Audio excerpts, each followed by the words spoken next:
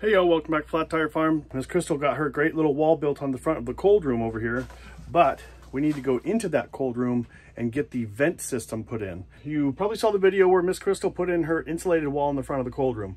That's great. It's keeping the ambient heat that's in here from upstairs from getting in there, but it's still not really cooling down because there's no way for any cool air from outside to get down into the cold room. So what we're going to do is we're going to drill a couple of holes and put in two vents. One of the vents will allow the warmest air inside the cold room, the air that's up high, to get out, and the other vent will allow the cool air from outside to come in to the bottom of the cold room to help push that warm air out the top.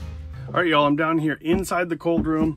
It's really tight, hard to move around, and the lighting's not great, so I apologize for that. But I'm gonna show you what I'm doing here. This up here is the outside corner of the house. I'm going to take a hole saw and drill one hole through the rim joist to the outside right here on this corner. And then in this front corner where Miss Crystal had built her wall, we're gonna drill another hole to the outside. Now, what we're gonna do with this one is we're gonna drill a bunch of holes down through these shelves as we go down through, and we're gonna have a pipe that comes through the outside wall, down through those shelves, and then stops open-ended near the floor, right down where this yellow bag is. That is the cold air intake, right? Cold air will come in from the outside and work its way down into that pipe and come into the bottom of the cold room. On this corner, I'm going to drill that hole to the outside, and it's going to come straight in to the first joist here, this one right here, and it's just going to come down a couple inches, the pipe is, and it's just going to face straight down but stay up near the ceiling. That is the exhaust side. The warmer air that's inside the cold room will work its way up, just heat rises, and it'll work its way out that hole. That will create room, if you will, for cold air to come from outside, settle down into that pipe, and replace that warm air, giving us a cooling effect inside the cold room. In order to get going here, I need to get these boxes up off of this top shelf and get some of this insulation out that's still up in here and get these two holes drilled. Pull this stuff out. All right.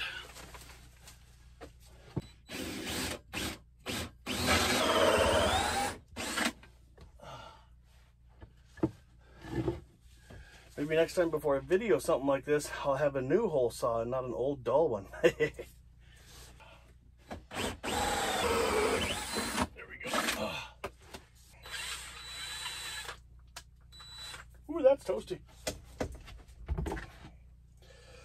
Don't dress it on, kids. Okay, so we have our hole to the outside. It looks dark out there because that hole is actually covered up by a firewood rack that we have outside, but we will fix that at some point or another. But for now, we got more holes to drill. Okay, so I have my hole drilled through the rim joist to the outside up there. Now I need to drill holes down through these shelves so that I can get my inlet pipe all the way down close to the floor.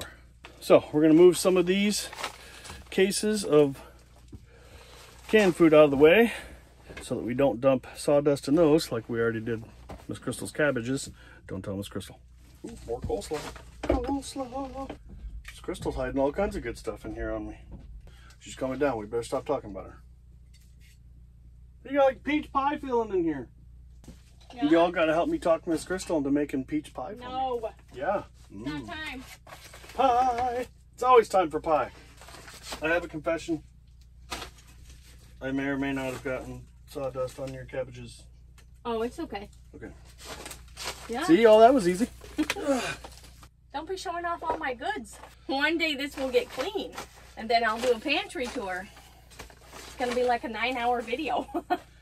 Okay, I know you're shocked, but I came down here for jars. Okay. I want little 4-ounce jars. Sorry, I just moved them all. I'm gonna recan some tomato paste. Hey, blueberry syrup in here.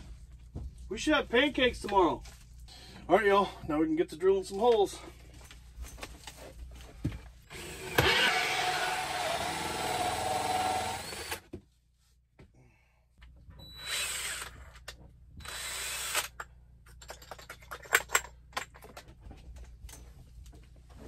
Now we'll use that hole to get a measurement for the next one. And so on down the line here. Okay, let's drill that one.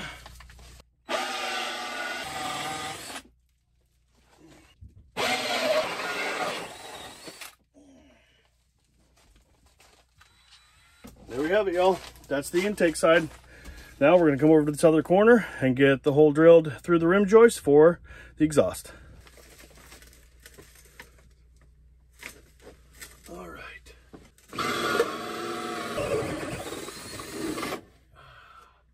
There we have it. Okay, y'all, now that we got both of those sides drilled in and drilled down through the shelves, let me show you how the piping is gonna get put together for each side. All right, y'all, I'm set up here on top of our chest freezer because it's rainy and yucky outside and Miss Crystal is upstairs working on her project. We don't want to cramp her style. Let's talk about how this piping is going to go. And we're going to start with the intake side. Now that's the side that goes down through the shelves and comes out towards the bottom. Now, assume this is my exterior wall, okay? Outside, inside, up, down, okay?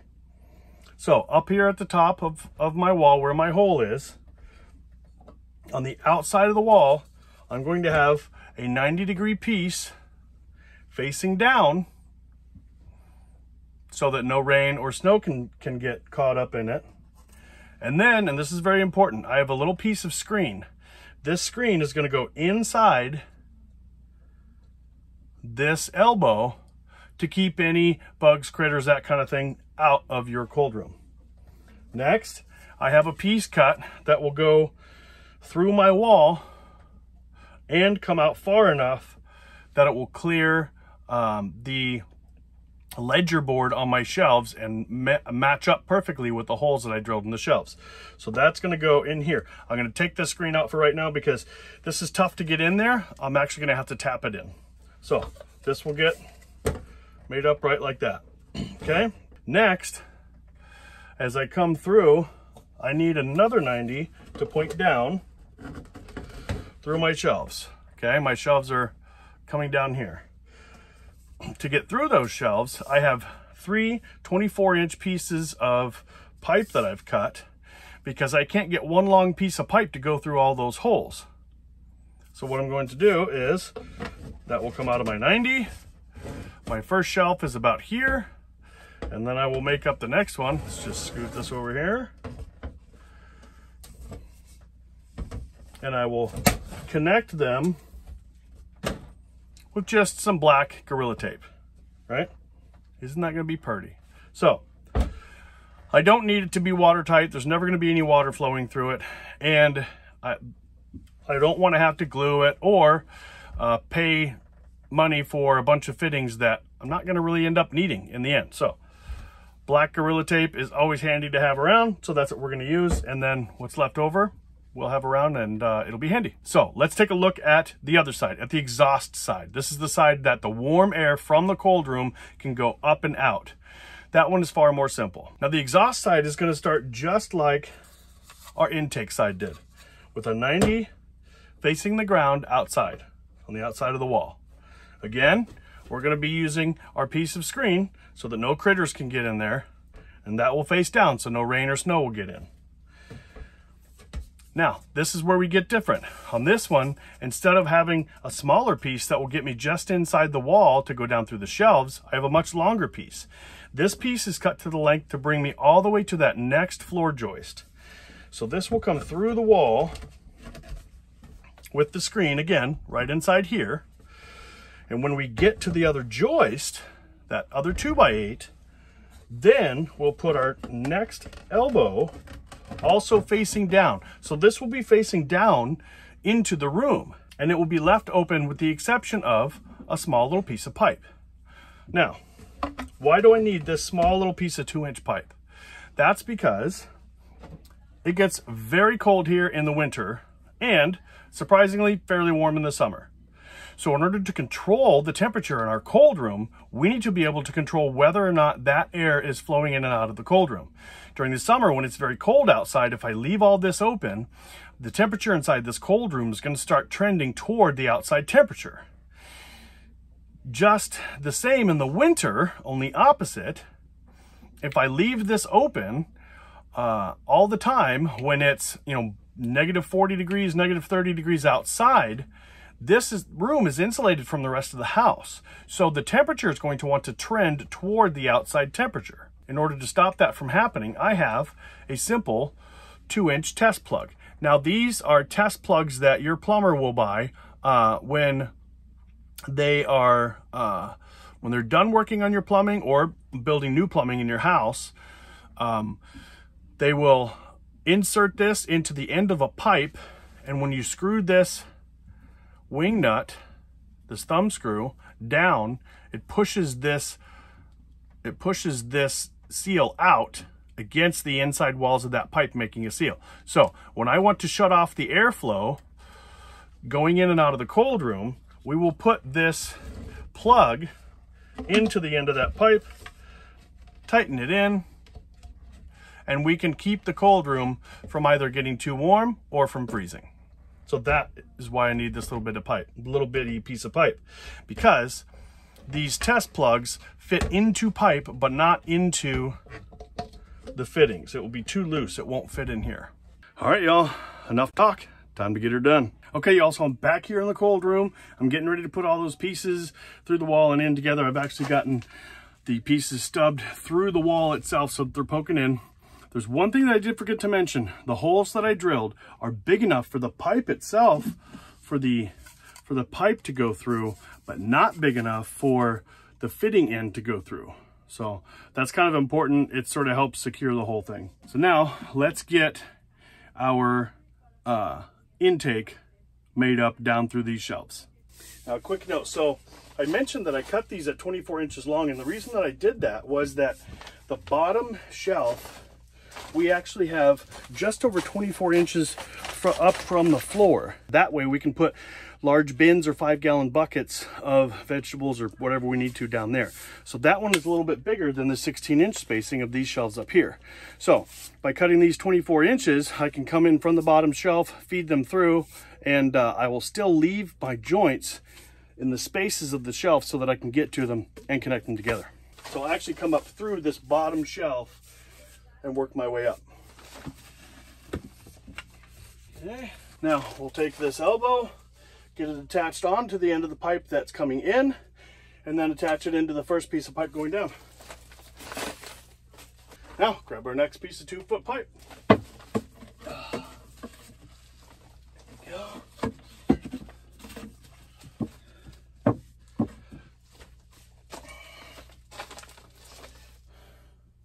Our very fancy black Gorilla Tape, because it just wouldn't do to have some weird colored tape that would clash with our pipe,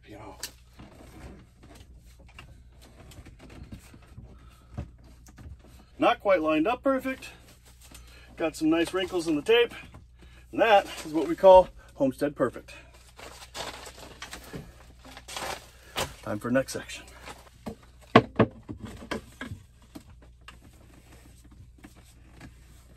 Now it came out just about where I wanted it to.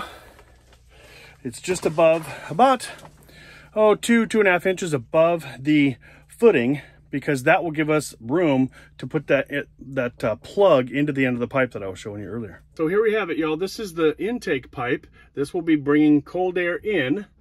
You can see where it goes through the rim joist outside.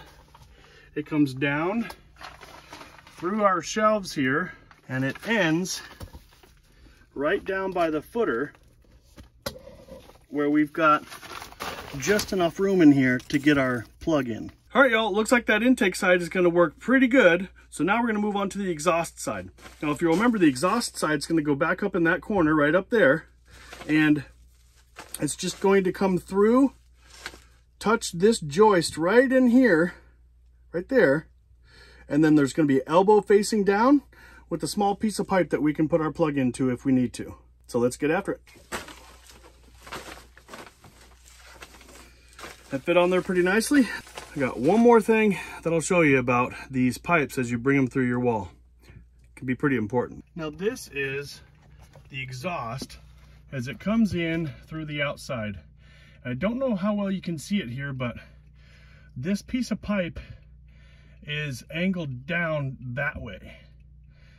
I did that on purpose. Now, if any moisture does happen to get into this pipe, it's not going to come and drain and drip out into your cold room.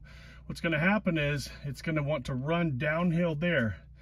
The other reason that this is important is as you want to keep your humidity high in here, there's a good chance that you're going to get water that could condense inside this pipe.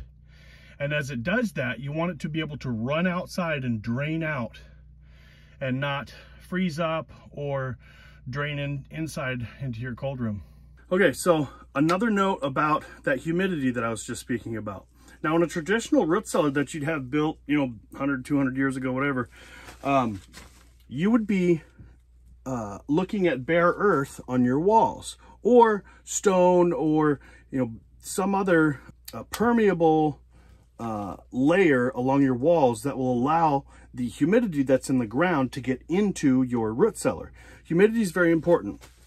You want to have between 85 and 95% humidity inside your cold room. And the reason for that is that's what those root vegetables like to be stored in. If you've ever seen potatoes as you're getting closer to spring or later in winter, you've put them in a basement or whatever, and after a while they start to get wrinkly. That wrinkliness is they're starting to dry out. And that's because they're not being stored in enough humidity. And there's a couple different ways that you can mitigate this. Number one, you can put your carrots, your parsnips, your beets, those types of things in damp sand or damp wood shavings and put that all inside a bin and layer it in there. That will give you sort of a microclimate in there that gives you the humidity that you want. Or you can find some way to get the humidity into your root cellar through either the floor or the walls. You will see root cellars where people will have a nice poured concrete floor, but then they'll leave a middle square out that just has pea gravel or something in it. And that will allow the natural humidity from the ground to get into that root cellar. What we are going to do is something similar. Now, what we have on the floor of our cold room is just a vapor barrier. This is a 6 mil visqueen or polyethylene sheeting that is keeping the moisture down below it so that our basement isn't, kind of swampy. So what I'm going to do is right here in the center of this cold room, I will cut a square out that will allow some of that humidity to come out of the ground and fill up this cold room. All right, y'all, I want to show you before we close this up. We're at 61 degrees in here. I'll give you an update on the temperature after it's been venting for a while. Okay, y'all, it's been a couple days. We're down here checking on the cold room and we are at 51 degrees. Thanks for joining us on our homestead journey. Stay tuned for next videos.